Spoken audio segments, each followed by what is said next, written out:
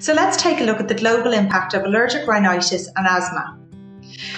It is estimated that there are at least 400 million sufferers with allergic rhinitis globally.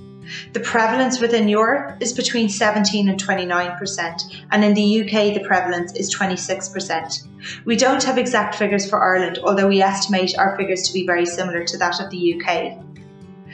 The World Health Organization in 2019 estimated that there are 262 million sufferers with asthma globally, and in that year alone, 461,000 deaths as a result of asthma. Ireland has the fourth highest prevalence globally, with at least 10% of the population having asthma.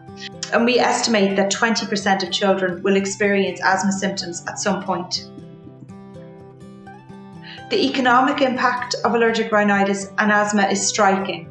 The European Union in 2014 estimated an indirect loss of 30 to 50 billion euro per year as a result of reduced productivity due to undertreated allergic rhinitis.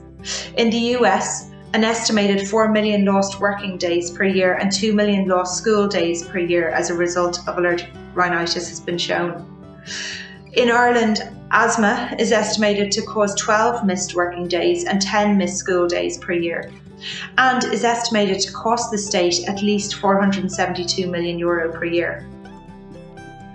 We know that the prevalence of allergies and allergic rhinitis is increasing globally, but this was corroborated by a large international study called the Iseult study, or International Study of Asthma and Allergies in Childhood.